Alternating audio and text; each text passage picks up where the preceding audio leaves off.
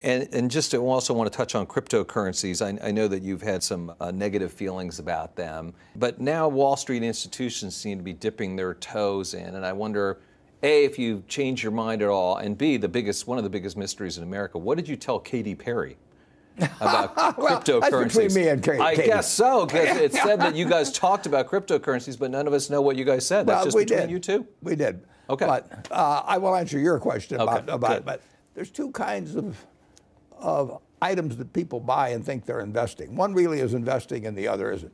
If you buy something, a farm, an apartment house, or an interest in a business, and look to the asset itself to determine whether you've done something, what the farm produces, what the business earns, and so on, you don't really care whether the stock market's open. You can do that on a private basis. In fact, you do it on a private basis if you buy a farm or apartment house generally. And it's a perfectly satisfactory investment. You look at the investment itself to deliver the return to you. Now, if you buy something like Bitcoin or some cryptocurrency, you don't have anything that's producing anything. You're just hoping the next guy pays more.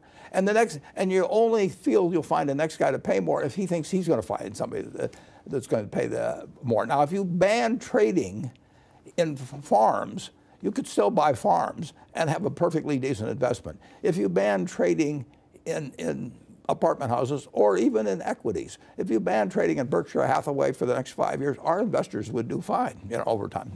But if you ban trading in tulip bulbs, or if you ban trading in some Bitcoin, which nobody knows exactly what it is, people would say, well, why in the world would I buy it? Yeah. And you aren't investing when you do that. You're speculating. There's nothing wrong with it. If you want to gamble, somebody else will come along and pay you more money tomorrow. That's one kind of game. That is not investing.